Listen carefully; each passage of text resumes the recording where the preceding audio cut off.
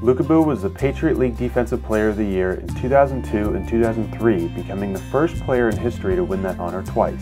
He helped the Raiders win back-to-back Patriot League championships in 2002 and 2003, the first Colgate football team to achieve that feat. As a tri-captain his senior year, Lukabu led his team to the national championship game. Lukabu was selected to the All-Patriot League first team in 2002 and 2003, and he was Colgate's leading tackler in his final 2 seasons, bringing his career total to 266 tackles.